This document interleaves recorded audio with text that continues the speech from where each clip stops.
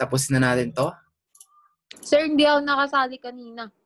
Ay, di ka nakasali kanina. E bale, recorded Hindi lahat. ako na-inform. Hindi ka na-inform. Nakapost lahat doon.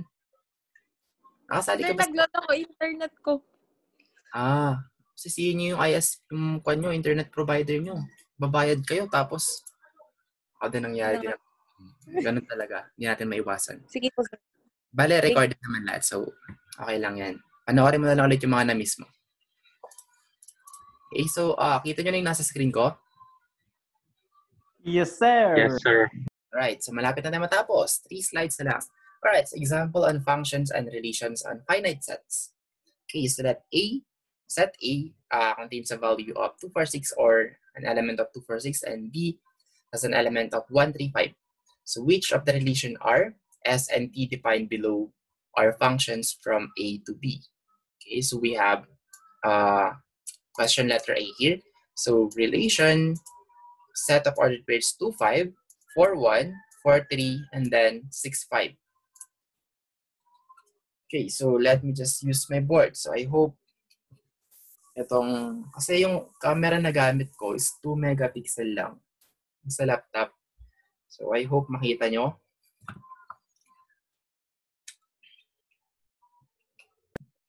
Sponsoran ka daw nila, sir, ng webcam. Joke lang. Oy, sino yan? Sige nga. Joke lang. 720p na or 1080p. Okay, sige, wait lang. We have set A and then we have set B.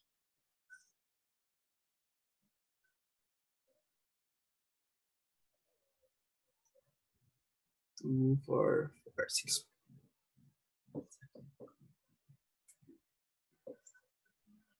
Okay, and then 5, 1, 3, 5. 5, 1, 3. Right. So here's the question letter A. So I hope kita nyo. So we have set A and then set B. And then we have the elements of set A, which is 2, 4, and then 6. Okay. And then for set B, we have 1, 3, and then 5. Okay.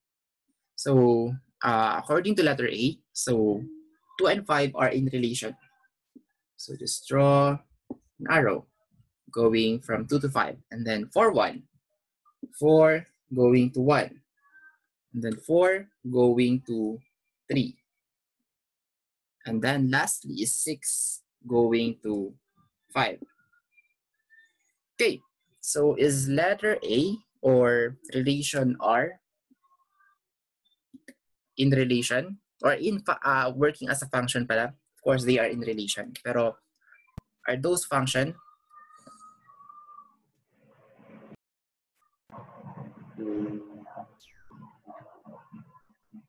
No, sir. Why? Anong rule? Because 4 has 2 values, which is 1 and 3. Yeah. Okay, so that's good. So as I told you a while ago, I think it's the second rule. Yeah, second rule. So no 2 distinct ordered pairs in F have the same first element. So dapat sa first element natin, isang element lang yung partner niya. But in here, we have 2 partners, or your first element has 2 partners, wherein 4 is in relation with 1, and then 4 is in relation with 3. So, pwede naman yun, actually, in reality. Pero, of course, that will not work anymore. So, function means to work or to operate.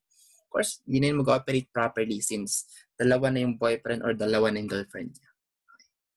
Oops! Sorry nga pala, hindi pala. Ulitin na.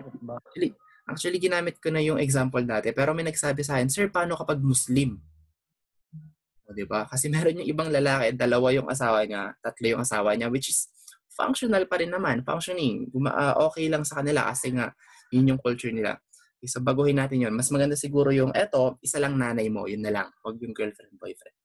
So, yung 4, dapat isa lang nanay mo. Hindi pwedeng 2 yung nanay mong biological. So, pwede ka magkaroon ng ibang nanay, pero of course, they are not your biological mother anymore. Alright, so letter B. So, this one is false. Okay, false. Oops, ito ba yun? Hindi ito yun. Ito. Yun yung quiz niya. Okay, how about letter B? For all elements of x and y is an elements of a times b. So, ibig sabihin, yung x mo or yung element x mo is your first element and then your element y is your second element, which is the letter b. Okay, so element xy is in relation s, means that y is equal to x plus 1. 2, 4, 6, pares pa rin naman ito. Okay, so palitan ko lang yung arrows. So we have a new condition wherein y is equal to x plus 1.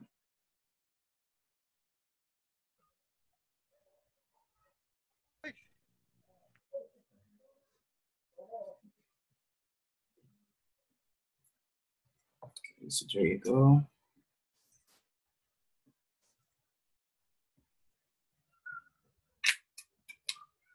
Alright, so sabi dito, y is equal to x plus 1. So dapat yung x mo, let's say we have a value of 1 here in x. So 1 plus 1 is 2. So dapat yung y mo is 2. So that's the condition. So they must be equal. So in here, yung x natin is this one, letter A, and then yung y natin is letter B. Okay? So is 2 in relation with 5? No. No, sir. So no, since yung formula natin is 2 plus 1 is equal to 5, wherein 2 plus 1 is 3, but 3 is not equal to 5. Okay? How about 2, 1? 2 going to 1. So again, this is our x, this is our y. Mapagpaliktad nyo.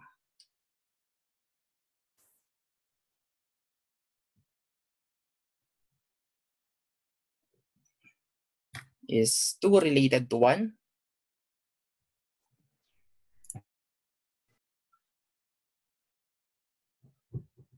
Nalilito kayo? No, sir. So, ito yung x natin. So, 2 plus 1, again, is 3. So, 3 is not equal to 1. So, 2 is not related to 1. How about this one? 2 in relation with 3? Yes, sir. Yes, sir. Yes. Okay. Yes. So, ito na yung first relation natin. So, from the formula, 2 plus 1 is 3. So, 3 is in relation with 3. This is your y. Okay, how about this one? 4 in relation with 5. Yes, sir. 4 plus 1 is equal to 5. How about 4, 1? Of course, no. 4, 3? Of course, lalo nang hindi. 6, 5? Yes, sir. Anong yes? Dadagdagan mo pa ng 1 yan, edi magiging 7 na. So, 7 is not equal to 5 anymore. Okay? So, ito lang yung relation na nabuo natin from letter B. So, we have 2, 3, and then 4, 5. So, is this a function?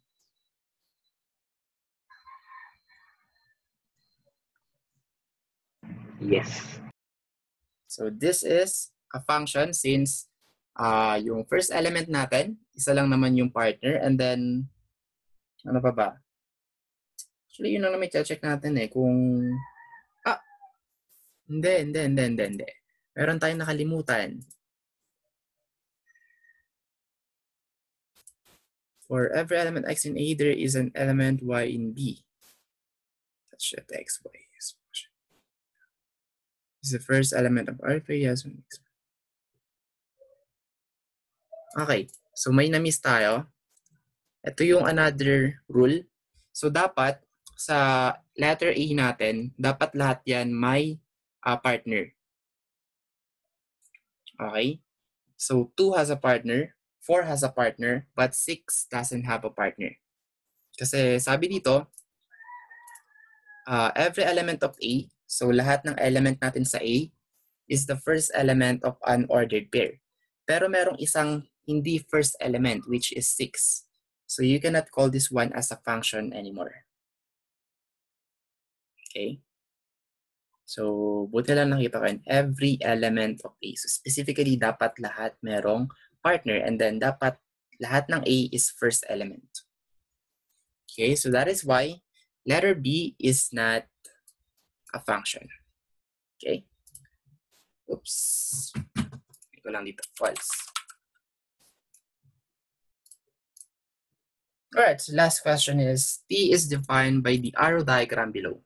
So this is an ordered pair T. So kung titignan niyo dito, meron tayong 2 going to 5, 4 going to 1, 6 going to 1. So is this a function? Yes, sir. This is a function. Okay, so true na to. Parang pangit yung false sa true. Function, ganun na nga lang. Not a function pala, since false. Not a function. Not a function.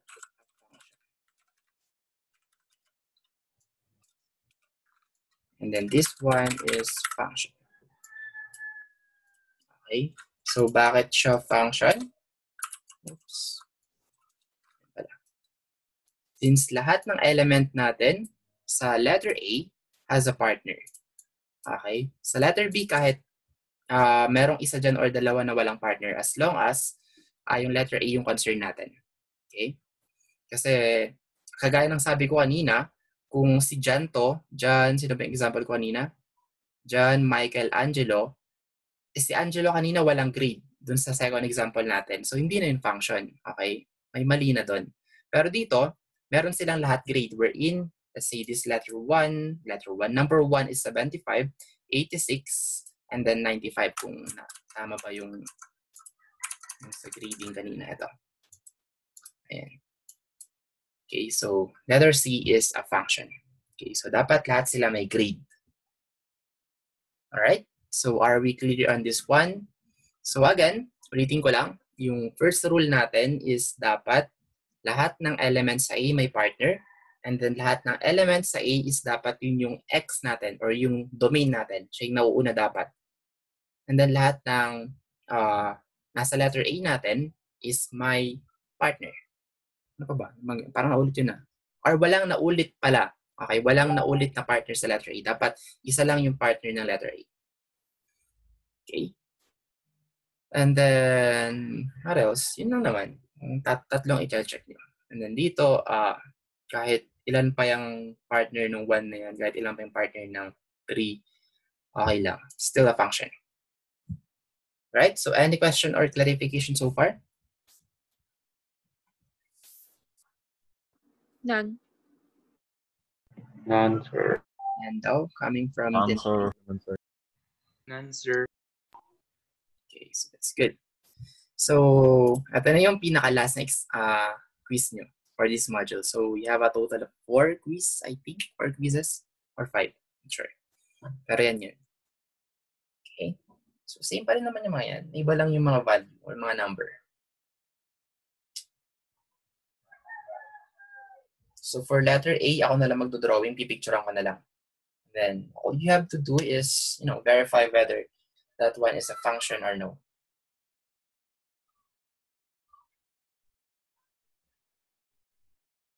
Okay?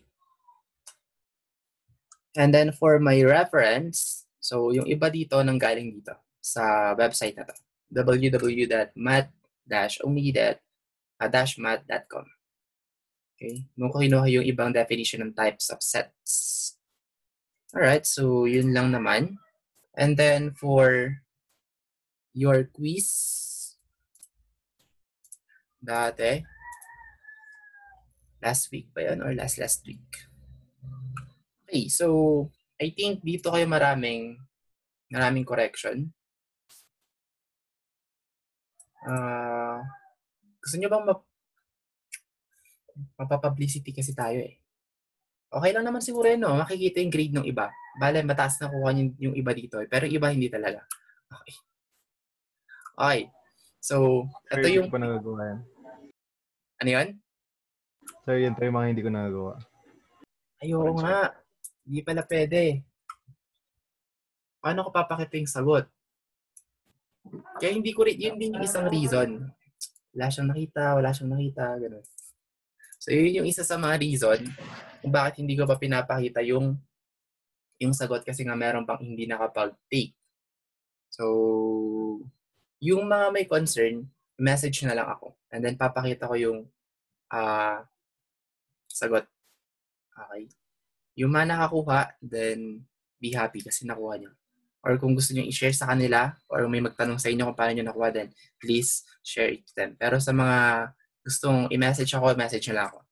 And then, papaliwanag ko kung bakit hindi nyo nakuha. Lalo na sa Fibonacci sequence. Nasaan na? Ito lang.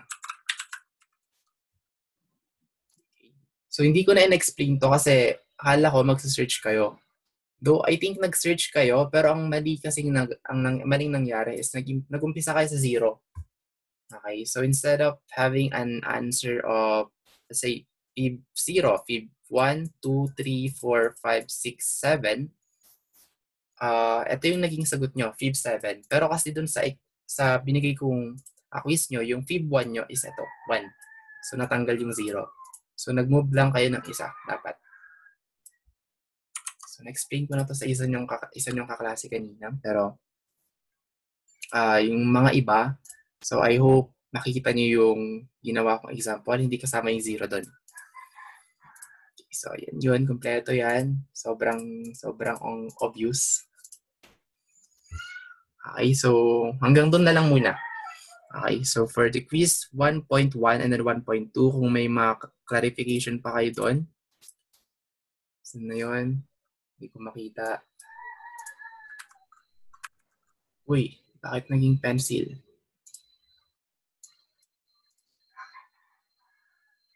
So for the... Sir, Yes? di ba sa Fibonacci, nagsimula rin po naman kami sa 1. Hindi po namin in-involve yung 0. Kasi yun yung given. So parang x1 is equal to 1, x2 is equal to 1 pa rin, pero x3 is equal to 2. Sinolve ko pa yun na manual, pero mali pa rin na dun sa quiz. Kahit inulit ko pa. Oh, how come? Like, bigyan kita ng range na lang. Siguro 1, 2, 3, 4, 5, 6, 7, 8, 9. Or 8. 8 lang. So, sa kasi, sa internet, diba kasaming 0. So, pag hinihingi ko yung 5th position, ang naging sagot nyo is 4. Pero, since nag-start ako sa 1, ang 5th position na is yung 5 talaga. Fib 5. Diba? So, parang na-miss nyo yung isa doon. Like this one. I think ito yun, no? Maraming sumagot ng 13, pero yung correct answer is 21. Kasi hinihingi ko is 1, 2, 3, 4, 5, 6, 7, 8. Fib 8. Yun yung number 1 nyo, I think. Pero yung sagot ng karamihan, which is Fib 8 nga naman to, kung dito kayo mag-base kasi 1, 2, 3, 4, 5, 6, 7, 8. Okay. Pero ito kasi yung Fib 1 natin eh. Hindi ito yung Fib 1 natin. So yun nga. Kaya po ba yung 20 points? Fib 8 po namin 21 pa rin. 21 yung sagot nyo? Pero mali? Yes, sir. Yes, sir. Yes, sir. Anong Yes, sir. last name? Gonzales yung isa, sir. Gonzales. Mina rin po. Mina dito. So yan po ba yung 20 points? Yes, sir. Yes, sir. Sir, ako 5 rin points po, lang nakuha ko 21 dun, din. Ako rin po, 5 points din po. Check ko. Lamin, sir, yung isa pa check po. Oh, yan, sir. Oh. Ayun, sir. Ayaw ano.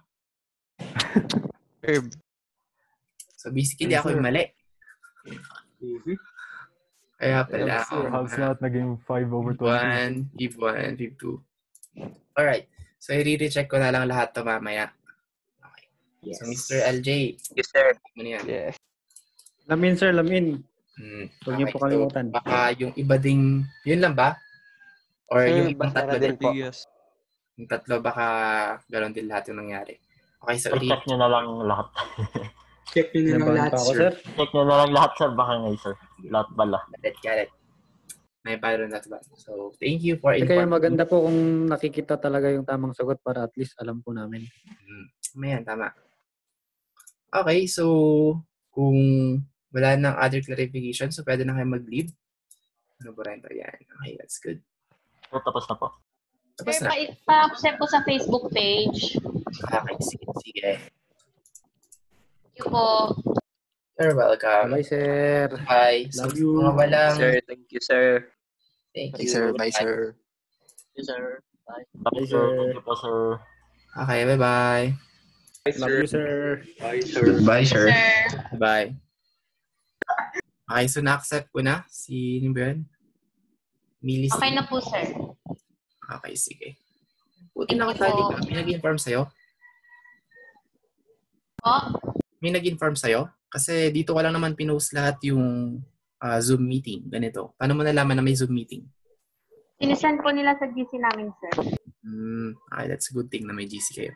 Alright, so sa mga wala ng question, so pwede na kayong mag-leave or kung may clarification, so pwede namang mag-stay. Sir, saan po kita pwedeng i-contact? Facebook or yung sa Canvas, sir? Doon sa dalawa. Pero syempre, mas active ako dito sa Facebook. Kaya dito na lang kayo dito mo na ako i-contact huwag sa Canvas. Kasi minsan lang ako pumunta doon eh. Pag may ayos na ako. Pwede nyo ako i-message. Personal account, sir? Okay lang. No problem. Okay, sir. Kasi, bago lang po ako, sir. Let me see. Okay lang yan. I think, di ba parang may orientation naman sa mga first years? Ano ba yung concern mo? Kaka-enroll ko lang since 12. September 12. Yes, sir. Kaya marami akong na-miss. So may na-miss ka? Yes, sir. Yung mga quizzes tapos yung mga seatworks. I see. So parehas kayo ni Mr. LJ? Yes, So sir. i-message na lang ako para ma-set ko kung kailan nyo pwedeng i-take. Bali, anytime pwede nyo i-take. Basta before lang midterm exam. Okay, so I hope ma-take nyo yun this week. Kasi next week, medyo alanganin na yan. Kasi mag-exam na yun. Okay? Okay. Alright. naman go this week. Or, basta before midterm exam. Okay, sir. Sige. Okay, thank you, sir. Sir, I think pwede ko nang i-take yung sa akin, sir. Ayun na. Yes, sir. Okay, sige.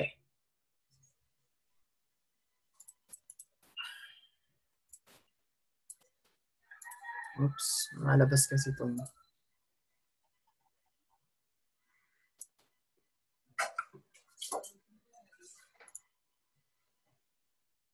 Lahat na miss mo, no?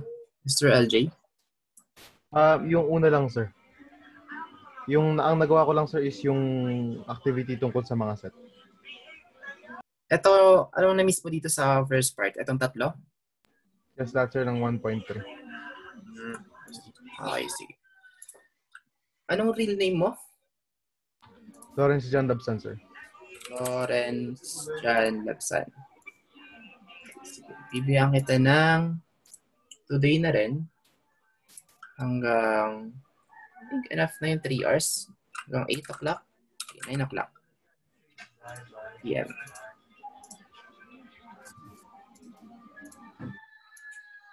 Okay, so pwede mo nang i-take yung first seat work.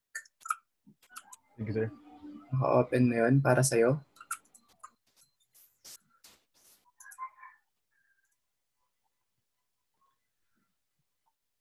Ako rin pala. So ikaw, Mr. Zeo, inform mo na lang kung kailan mo gustong i-take. Okay? Okay, sir. Alright. 9 PM.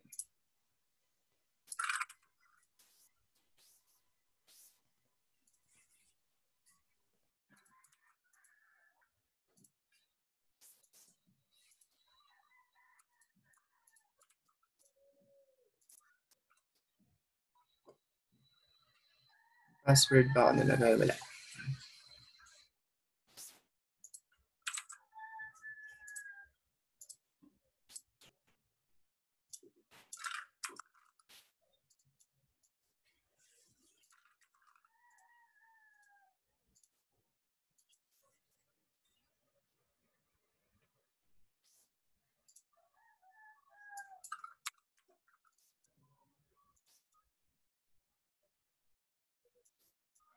Alright.